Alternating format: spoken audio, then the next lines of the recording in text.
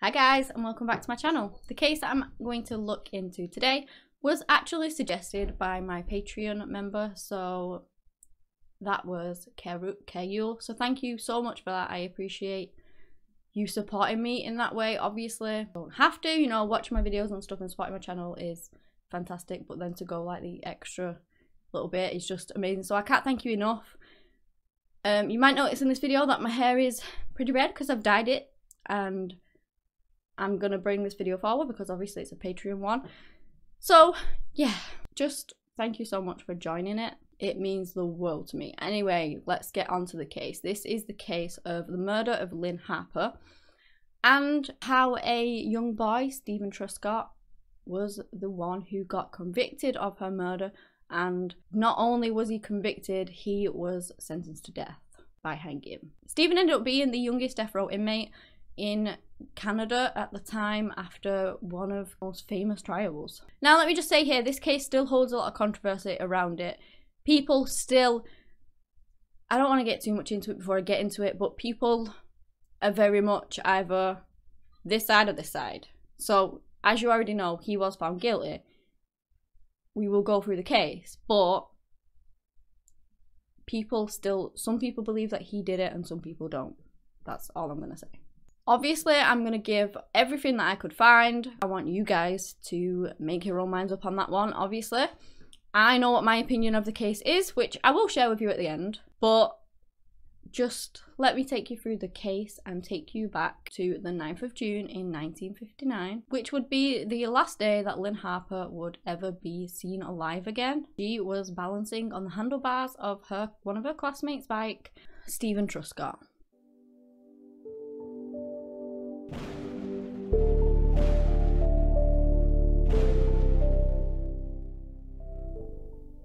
Cheryl Lynne Harper was born on the 31st of August in 1946 to parents Leslie and Shirley in New Brunswick in Canada.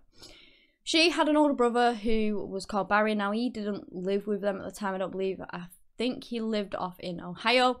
She also had a younger brother called Jeffrey. She was pretty much known to family and friends as Lynn, so that's how I'm gonna obviously refer to her, because that was what everyone called her. Now, Leslie, her father, was initially a teacher, but then in 1940, he got a job with the military. He was going to join the Air Force as a flying officer. And as a result of this, it meant that the family would have to move around a lot. In July of 1957, he was stationed at the RCAF base in Clinton, which is the Royal Canadian Air Force base. I don't even know if I've said those letters in the right order, but you get what I mean. Which was in Ontario. So the family, again, they were used to moving around anyway, so they moved to this base in Clinton. And then they started making a life for themselves. They lived there pretty much nearly 2 years. And Lynn made lots of friends in that time. She was quite popular. She was described as being a very energetic girl, and even described later by people as a bit of a live wire. A few kids did say that she was bossier, but I mean, a lot of kids are bossy and things at that age. She ended up joining the Girl Guides, and she would attend Bible class and Sunday school. So she would enjoy her faith and be quite involved in it, doing a lot of things with regards to it. Lynn was apparently quite small for her age, but she loved doing things like PE. She loved playing baseball. She was very helpful towards her mother. She would help with the housework and things like that, but obviously sometimes they would argue. I mean, everyone does, doesn't they? Kids argue with the parents. It's just one of them things. Apparently Shirley had rheumatism, so her daughter would help a lot around the house, to help her mom. There was some sort of accident that happened in Lynn's childhood. She ended up with a small scar on her face, which sometimes she'd be self-conscious of, but generally she was just a typical little girl, enjoying spending time with friends, having crushes on boys. She did well in school. She was an above average student. She was just a normal little girl. Steven Truscott was born on the 18th of January in 1945 in Vancouver to his parents Dan and Doris. Dan was a non-commissioned Air Force officer, and they had arrived in the Clinton base in 1956, which was a year before the Harper family was actually transferred there. So that's a little bit of background on the two main people involved in this case. And as you go through it, you will find, well, I found it very sad that this trial was massive, and Lynne's murder in all of it kind of does get a bit lost, which is really sad. I mean, you'll see as we get through it, but not that I'm trying to diminish Steven's part in it, because I think what happened to him was awful. So that's just a little bit about the pair. Now let's get into the ins and outs of this case. We're now on the 9th of July in 1959. Lynne had gone to school like any other day. She'd attended a ball game after school, and that meant that she was gonna be a bit late home. I believe it finished at about 5:30. Then one of her teachers, Miss Helen Blur, gave Lynne a lift home after the ball game. When she was heading home, she wanted to go swimming. She was really looking forward to going like the base's swimming pool. So she got home and then she went back out. Now, she didn't actually have a permit to be able to swim alone, and the people at the pool would not actually let her swim unsupervised. So even though she really wanted to go out swimming, she ended up not being able to do it, and she ended up coming home again. She got home about 6:15, and then she decided that she was going to go out again and go out for a walk. That was the last time that Shirley saw her daughter. She watched her walk up Victoria Boulevard and then turn onto Winnipeg Road, and that was it. As I said, she'd gone out for a walk. She walked for about 45 minutes, and this is when she saw Steven. He was on the school grounds. He was a classmate. He was a little older than Lynne. He was 14 and she was 12. But, you know, they actually shared a class together, and so that is how they kind of knew each other. He was on his bicycle. And that was just after 7 p.m.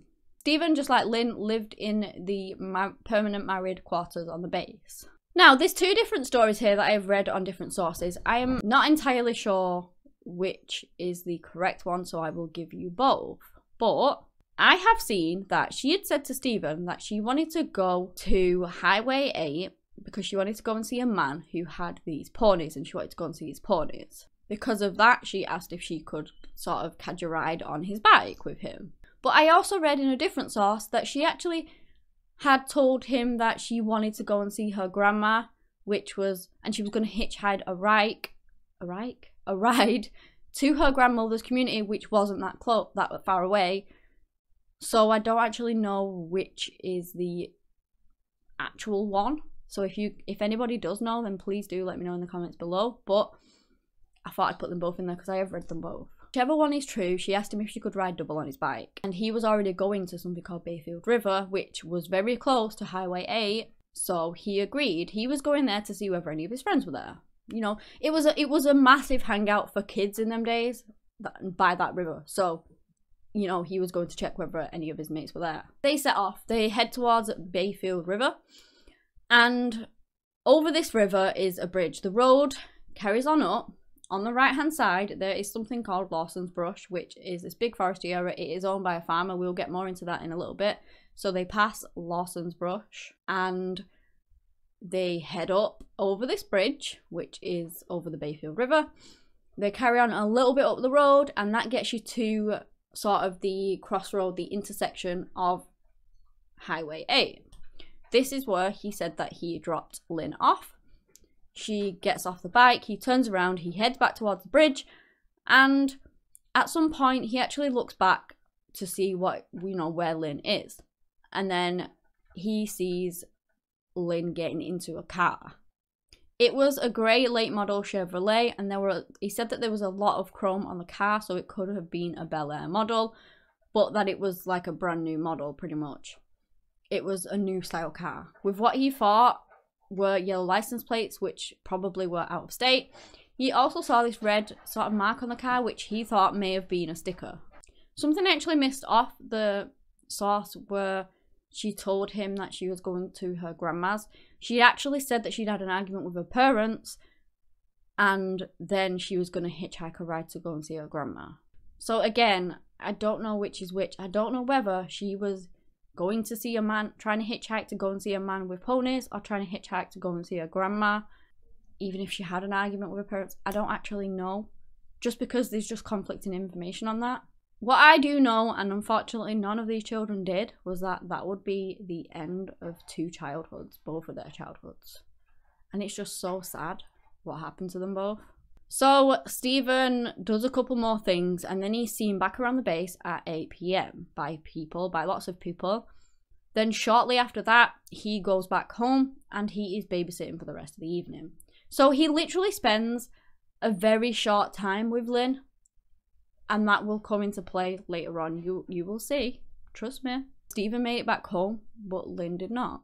It got to 11 p.m. Obviously, the Harper family were absolutely pulling their hair out as to where their daughter was, and Leslie reports her missing at the station guardhouse. The Ontario Provincial Police, which is the OPP, led a massive search for Leslie. It was, don't forget, this is like back in 1959, you know, and it was at like a military base. It was a massive shock that she'd gone missing, and I guess initially they would have thought, they wouldn't have probably assumed foul play, but unfortunately that was the case, which they will find out. And but they're probably just thinking that she's off somewhere, just, I don't know, injured, ran away, something like that at this point. Anyway, they lead a massive search. 250 military, civilians, along with the police, all trying to find her. Whilst looking into her disappearance, they quickly found out that Steven Truscott was one of the last people to have seen her. So don't forget, she went missing on the 9th. We're now on the 10th of June, and at 9:30 in the morning, Steven was interviewed by Constable Hobbs, who was sat in his cruiser at Steven's school. Again, he told him the story that I've told you, that yes, he did have Lynne riding double on his bike, but, you know, he dropped her off at intersection 8. He drove back to the bridge, and then he saw her get in a car, this grey Chevrolet. The search does continue, and then 2 days later, they find Lynne. This is the 11th of June, 1959, and it was just 2 months before her 30th birthday, which is just, it just makes it worse, even though the worst had already happened to her. But just, I don't know, 2 months away from her birthday, it's so sad. Lynne Harper was found deceased in a wood lot off a neighbourhood farm. Remember Lawson's Brush that I told you about earlier? Well, the farm that she was found on was owned by Bob Lawson, and that area was known locally as Lawson's Brush. Well, that is where they found her. She was found partially nude, and she had been sexually assaulted and then strangled with her own blouse. Her body was also covered in cuts and bruises all over, and it may have been the case because I believe they had to go over or through a barbed wire fence to get to the area where she was found. So possibly whoever had taken her there, maybe she had gotten the cuts and bruises from the barbed wire, from self-defense, trying to fend off her attacker. You know, she could have got them a few different ways, but the barbed wire is like a very likely one because, you know, scratches, things like that off the barbed wire. The authorities knew that they had a murder investigation on their hands now, and it sent shockwaves through the community. As I said, I don't know, they probably didn't think that this was foul play, and then when they found her body and she'd been sexually assaulted and she was a child, it just, honestly, everyone was devastated and surprised. They just didn't really think that something like this would ever happen, but then nobody ever does. The Attorney General at the time was called Kelsey Roberts. He posted a $10,000 reward for the person that did this to Lynne to be found dead or alive, which was pretty much unheard of. The money, I mean, in that time, like, you know, they didn't really put such a big amount on something like that. So that just goes to show, like, how much it shocked everyone and how much they wanted to find out who had done this. Now, the authorities did a brief investigation, and when I say brief, I mean brief. They basically uncovered during that a lot of kids would spend their time on the Lawson farm around Lawson's Brush. They would do odd jobs, you know, chores for him, help him out on the farm, and they would also just hang out and just, you know, just play and be kids. Some of those kids that used to play around there a lot included Lynne and Steven. And that really didn't bode well for Steven, because not only was he the last person to be known to have been with her, he is now known to, you know, be around the area that her body was found in quite a lot, playing there and things like that. So I believe from the scene, they took some insect samples and things like that into evidence, but they never did anything with those. Which is frustrating because due to insects and things like that from bodies, sometimes, well, a lot of the time you can find their time of death from things like that. But, you know, they never ever used that. They just took it all into evidence. They completed their investigation, and on the 12th of June, just after 7 PM, Steven, being their immediate suspect, straight away was taken into custody. He was interviewed for hours. Bearing in mind he was 14, I don't believe he had a lawyer present. He said a few things that were contradicting and things like that, and that he weren't exactly clear, and the police just used that as more evidence against him in their eyes, like that he actually did this. Not the fact that he was a kid himself. His parents weren't there. He had no lawyer, and he had been interviewed for hours and hours and hours. He was frightened to death. You know, he would have been tired probably at that point and scared. But none of that was taken into, like, account. And at 2:30 AM the next morning on the 13th, he was charged with first-degree murder under the Juvenile Delinquent Act. Let me just say here as well, Bob Lawson, the farm owner, he actually reported to one of the guardhouses at the base at seeing a strange car parked near his land, near one of his fences, the night that Lynne actually disappeared. Which obviously was something that Steven didn't have. He did not have a car. He was 14. He claimed that this car was possibly a convertible, possibly a 52 Ford. And not only did Bob see this, his neighbour, Ross Critch, had also seen this car and claimed that he had seen a man in the driver's seat along with what appeared to be a shorter girl next to him, neither of whom they recognised. He didn't recognise, you know, the car, the people in it. Whether that was Lynne or related to the case in any way, I do not know. But it just put into perspective that there were other suspects in this case, and they could have looked not only at Steven, which they heavily focused on, they could have looked at other people too. I will get into the other suspects later on, but I just wanted to put that in there just to show you that the police just really focused on Steven and didn't really look into anybody else at all. On the 30th of June, despite Steven being 14, it was ordered that he would be tried as an adult, which meant either a life sentence or a death sentence. He also was not allowed bail, and I think that's mainly because of how much it rumbled and shocked the community, and they just did not want him to be out on bail, like, at all. Not that that should really influence it, because normally bail's like a set amount of money you pay and they get out, but he wasn't allowed that. Now, the inspector sort of heading the case was called Harold Graham. Now, he will come into play a lot during this case, but he basically felt like it was Steven, and they had the man, it was nobody else. He not once really explained how Steven could have committed this rape and murder, especially when, after the fact, people saw him, you know, later on. He was seen around town, he was seen by his parents, and not once was he rattled, scared, acting strange. He wasn't dirty, he didn't have any scratches on him, any marks on him whatsoever. If he had fought with Lynne, if those wounds off Lynne were defensive, you know, he would have had some scratches or something, or if she had got them off the barbed wire, whoever would have took her in there possibly would have been nicked on the barbed wire too.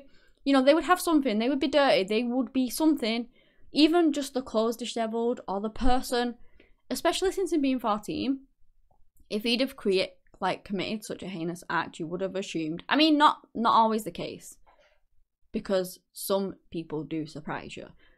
Some people can commit these horrible things and just be totally normal after, you know, but he was 14. You would have thought that it would have affected him in some way or another, but people said he was calm, just normal Steven, and nothing seemed out of the ordinary.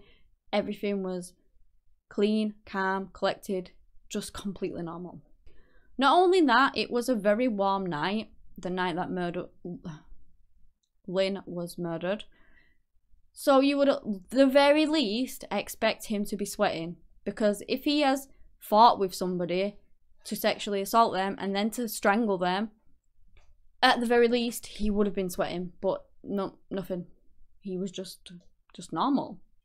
None of the police officers that interviewed him after the fact noticed anything wrong with him, anything different, nothing. And they noted again that he was just very calm. There was also 2 witnesses that came forward to say that they had seen Steven at the bridge. So one said that they had seen him and Lynne riding double, going across that bridge, and then a short while later, Steven coming back without Lynne and standing on the bridge and looking back. So that is what one of these boys said that they had seen. Another one, who was out playing in the river at the time, had said that he had also seen Steven on that bridge. Now, seeing Steven on the bridge is pretty integral to this case. The reason behind that is because for Steven to have committed this rape and murder, he would have never been on that bridge. So Lawson's Brush, as you're going up that road, Lawson's Brush is on your, I don't know, say it's on your right hand side as you're going up. You then pass it, cross that bridge, and then you get to intersection 8. But they're trying to put Steven as the murderer, and in doing so, they're trying to prove that he never made it to that bridge, and that instead, he and Lynne turned off up the little track to Lawson's Brush, and that is when he assaulted and killed her. So therefore, he was never ever on that bridge that night. So these 2 people saying that they saw him is pretty integral in the case. Now, there are also other children involved in this case who said that he was never on the bridge. We will get into them more and things in the trial, but I just wanted to put these 2 in, you know, and I know it's more like, you know, you got some saying that he was there, some saying that he wasn't. Who do you believe? But these people who have stated this, even into their adulthood, have said that they saw Steven on that bridge that day. Whereas the others, their stories changed quite a lot. Again, I'll show you. You will find out. So, one of the most famous trials in Canadian history began on the 16th of September in 1959, and it would last only 15 days. Which isn't a very long trial. They had a very brief investigation where they pretty much just said Steven did it straight away. And then they have a trial that lasts just over 2 weeks. It just, you know, sometimes trials can last months, but this one lasted literally 15 days. And I don't know, I just think that's a very short time to try and do a trial, but, you know, who am I? So, the prosecution based their case off the fact that Lynne would never hitchhike anywhere. Basically, she would never get in a car with a stranger. She was a very cautious girl, she just wouldn't do it. And I'm not saying that she would, but if she had possibly had an argument with her parents, she had no other way of getting anywhere. And at the time, nobody really, I don't know, did people really see the dangers of hitchhiking in that time? I don't believe that they did. I'm not saying that she would have definitely got in the car with someone because I don't know. But her parents and the prosecution said that she definitely would not have. They again alleged that Steven took Lynne to Lawson's Brush and that, as I've already said, they never crossed the bridge that day. He then sexually assaulted Lynne and strangled her with her own clothing. He then arranged a few tree branches around her body to try and hide her remains, and then went about his day like normal. They obviously highlighted the inconsistent statements that he'd made to police, as well as this mysterious abrasion that he had on his penis. So he was actually looked over by 2 doctors, 2 different doctors at the time, and they said that he had these abrasions on his penis that could have been likened, that probably were there due to a sexual assault. I don't really understand that, but that may just be me. But let me just add here, he was actually seen by a 3rd doctor a little bit later on, who said that there was nothing on his penis whatsoever. So whether you think that this was, I don't know, tailored for the case or not, that is up to you. But a 3rd doctor did see them and said that there was nothing there. So they also questioned as to why Steven didn't say anything about Lynne getting into that car before, until after a day later. But I mean, if hitchhiking was just a normal thing then, and you see her, she said that she's going to hitchhike, and you see her getting into a car, you probably don't think much more of it after that. He was, again, a child himself. Maybe he just didn't think anything of it. Finally, they cited evidence that there were fresh tyre, like bicycle tracks that were leading down the tractor path, which was, you know, heading towards where Lynne's body was found. The evidence that they had was all circumstantial, and let me just say about the tyre marks, kids went in there all the time. So, you know, before her body was dumped in there, a kid could have drove through there. They was in there all of the time, but, you know, they were saying that those tyre tracks were definitely Steven's. Again, it was just all circumstantial. They had no legit proof that Steven was the one who committed this crime. But, you know, the trial continued. His defense lawyer, Frank Donnelly, said that no, in fact, he did take Lynne over that bridge to intersection 8 where she got off his handlebars. That was hundreds of meters past the tractor trail, and therefore it was very unlikely that he had murdered her, because you would then have to take her all the way back and then take her into Lawson's brush to then kill her. And again, the police were trying to prove that he never got to that bridge. So they did not believe that he had gone up there, come back with Lynne, and then gone into the brush. You know, they were trying to prove that he had never made it up to that bridge in the first place. They stated over and over again, his defense, that she got into a car that day. A 1959 Chevrolet was the car that picked her up. You know, he saw it. He had witnesses who saw him on the bridge that day. The thing with this case is that timing is literally everything in it. And I mean everything. So I've already told you that he was seen back at the base at 8 by numerous people. He then spent the rest of the evening in his house. And he met up with Lynne just after 7. So they had to, bearing in mind they have to factor in his journey from where he met Lynne, surrounded by other people, to him driving up there, right? To the Lawson Brush area. They had a very small window of which to try and prove that that is when Lynne died. Because if she had died in that very small window when she was with Steven, then, you know, it was more likely that he actually did it. Because if she died anywhere after 8, he couldn't have possibly done it because he was at home, kind of thing. Well, let me tell you, they did just that. And the means of how they got there, to me, was just ridiculous. And has been pretty much sniggered upon all these years later. So the pathologist, John Penniston, was the one who did the autopsy on Lynne. And he found out her time of death within half an hour, literally, from her stomach contents. Yeah, her stomach contents.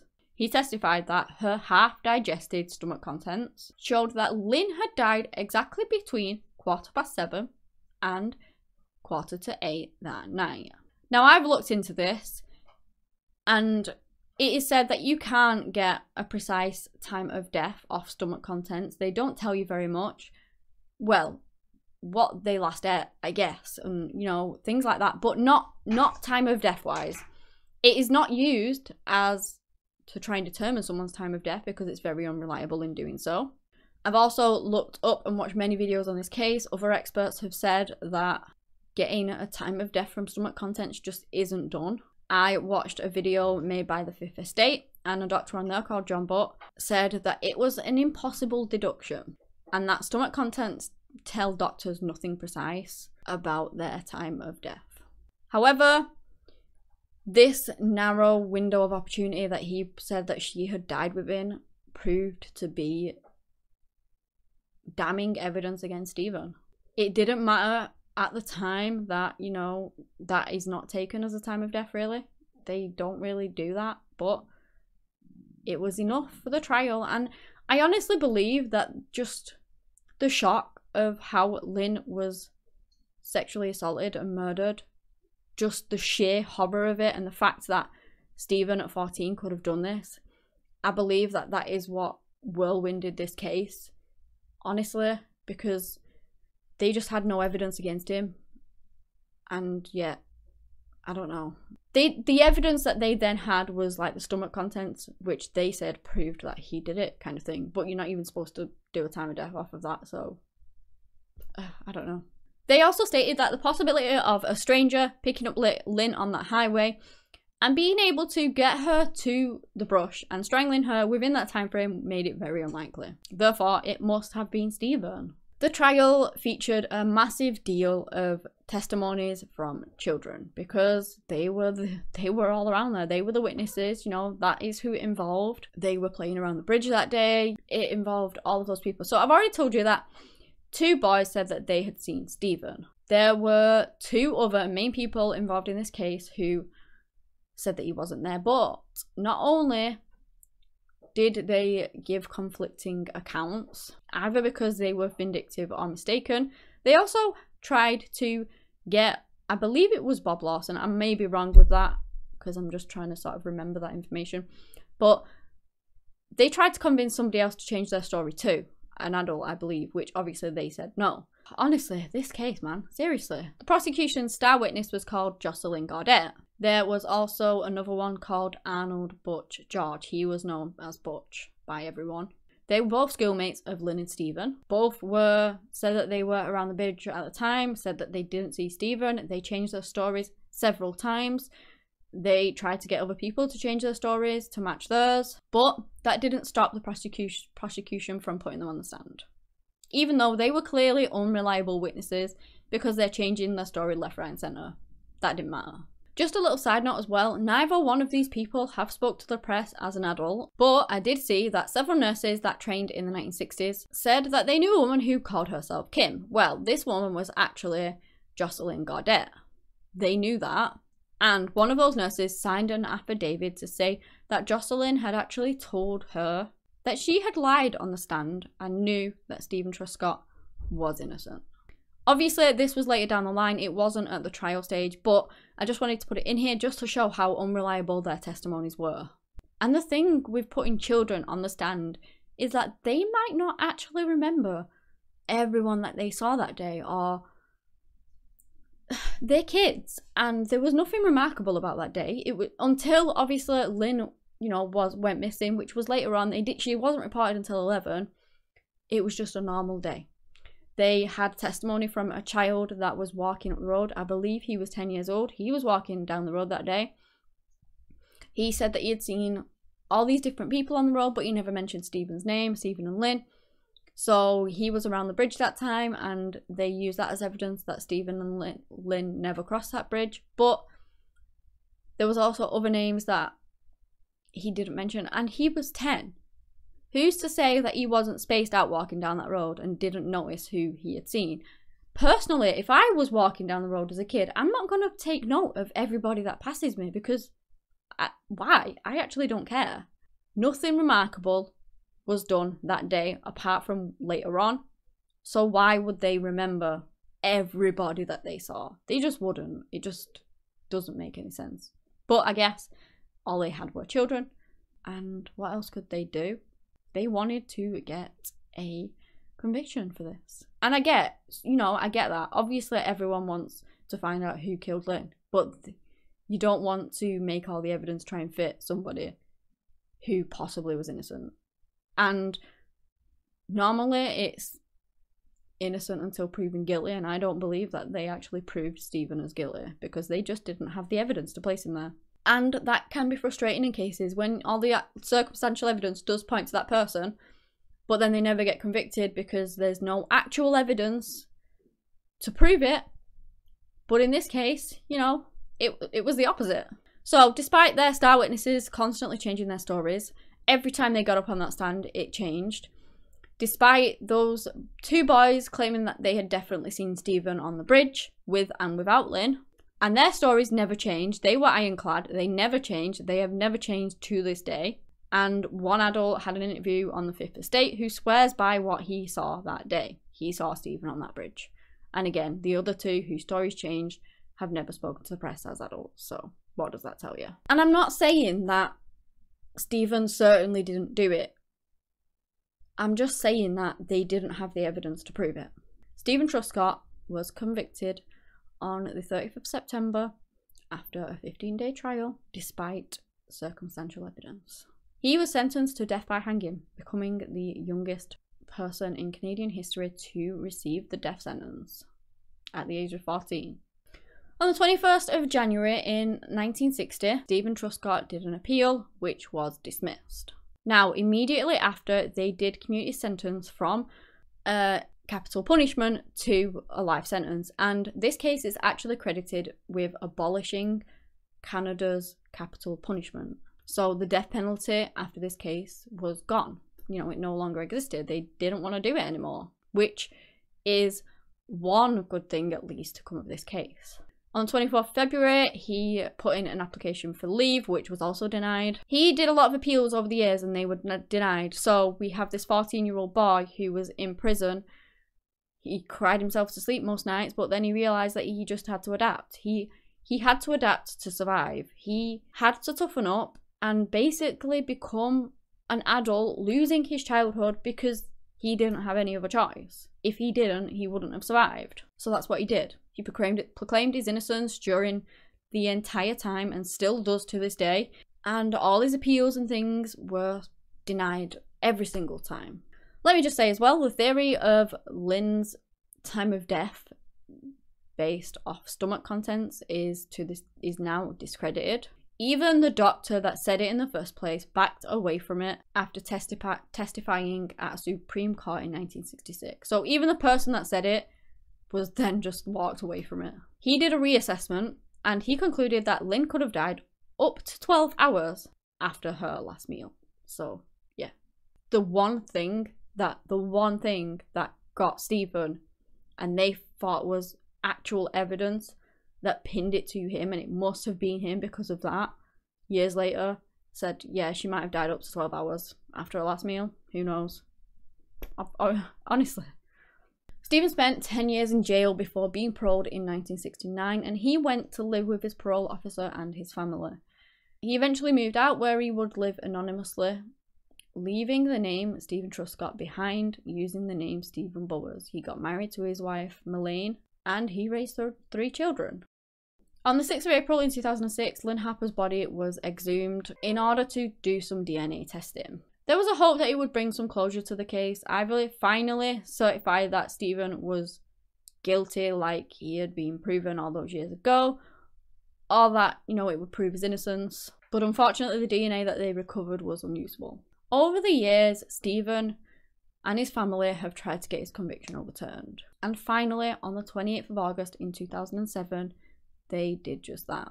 Steven Truscott was acquitted of the charges by the Ontario Court of Appeal. His defence team had originally asked for a declaration of innocence, which would mean that he would be declared fully innocent of, you know, Lynne's murder completely, and not merely what they were now claiming was that unable to be found guilty beyond reasonable doubt. They did issue the acquittal, but they said that they were not in a position to declare Steven Truscott innocent of the crime. The Attorney General of Ontario, on behalf of the government, apologised to Steven, stating that they were truly sorry for the miscarriage of justice. Oh, and another thing that I haven't yet mentioned.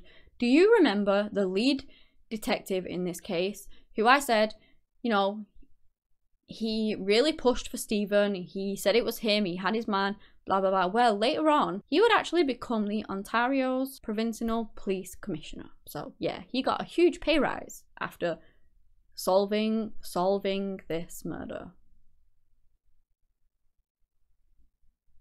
So that is everything about the trial and all the controversy surrounding Lynne Harper's murder. And as I said in the beginning, unfortunately, with the huge miscarriage of justice that happened to Steven and the huge trial that was super famous, Lynne's murder did get lost in it all, which I find really sad. I'm not trying to diminish what happened to Steven, because personally, going through this case, I don't believe that he did it. I believe that he is innocent.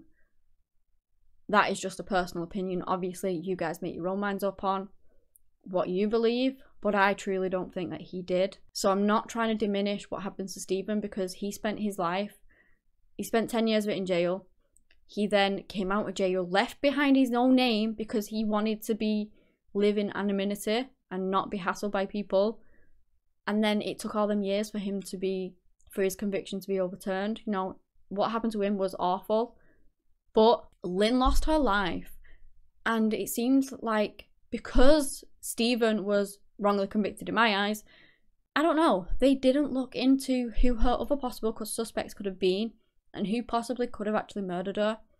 And then As a result of that, I don't believe that this case will ever be solved, because I believe that in the law's eyes, they still think that Steven did it.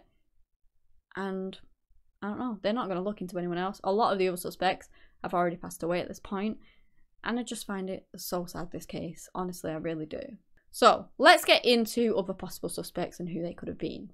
There was an electrician who worked on the Clinton base at least one time a week, and he did live in Seaforth at the time, but he would travel to the Clinton base and he would work there.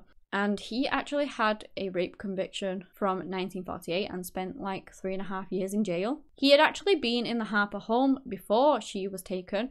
I believe that there was a clothes dryer or something that needed repairing, so he had actually been in their home and he had been done for sexual assault. He is a possible suspect in her murder. There was another suspect who had actually been accused of sexual assault by his grown daughters. He lived in a village just north of the Clinton base, and one of his daughters actually said that while she was 6, she was in her father's car. She actually hid in it for some reason or another, and he took the car out. So she was in there, he didn't know. She said that he took the car out for a drive. He then stopped at this gravel road. He then went around to the boot, opened the boot, and then she said, this is what she claimed, that she saw him carrying the limp body of a young girl into a wooded area down that gravel road. He spent half an hour there, a roundabout, before returning back to the car and then driving off. So again, she was 6 at the time. Who knows whether that was actually what she saw or whatever, but it's a potential suspect in her case. I mean, it's pretty damn specific as well to accuse your own father of doing that. So I don't know. There was actually a convicted sex offender who actually lived in the Clinton base at the time of Lynne Harper being there and being murdered. But they didn't actually find out about him until 1997 after being contacted by a retired police detective who thought that this man could have been capable of killing Lynne Harper. He had apparently pled guilty to several offences. He had indecent images of children in the late 1980s. When the police actually did go ahead and search his house, they found an 8-volume transcript of Steven Truscott's hearing before the Supreme Court between the years of 1966 to 67. See, there are quite a few suspects. Another possible suspect was a man that retired OPP Sergeant Barry Rule used the pseudonym of Larry Talbot in the book that he created. He did a 30-year investigation into the career criminal and apparent alleged serial killer. He first came into contact with him after he had sexually assaulted his fiancée and shot a pellet gun after her. He chased him out of the cottage, caught up to him. I believe there was a brief struggle, but he did manage to arrest him. Now, this Larry Talbot drove a grey 1957 Chevrolet. It was a Bel Air model, similar to the model that obviously Steven Truscott had described that Lynne had gotten into. Larry Talbot was also this travelling salesman who had contracts with the Clinton base, and therefore he was known to be there quite often. He also would have been very familiar with the area too. Other evidence that Barry Rule claimed was that the shoe size of Larry Talbot matched a shoe that was found in Lawson's brush at the time. There was a sample of type A blood found at the scene, and Larry Talbot was type A blood. He was apparently also a suspect in several unsolved cases. He has been interviewed several times for all these different things by police and whatnot, but nothing has ever come of it. And at the time, he was pursued for a little bit of time, but it was said that it wasn't long enough. Like, they didn't look into him enough, they didn't follow him enough. But by the time that this information came to light years later, and it was reevaluated decades later, it was already too late because Larry Talbot had actually died before police could finish their investigation. So he could be a viable suspect as well. But we will never know because he is no longer here. Another possible suspect in Lynne Harper's case is a man named Alexander Kelchuk. He was a Royal Canadian Air Force surgeon who lived and worked in the area at the time of Lynne's murder. He was known to be a heavy drinker. He also had previous accusations of sexual assault on minors, children, little girls.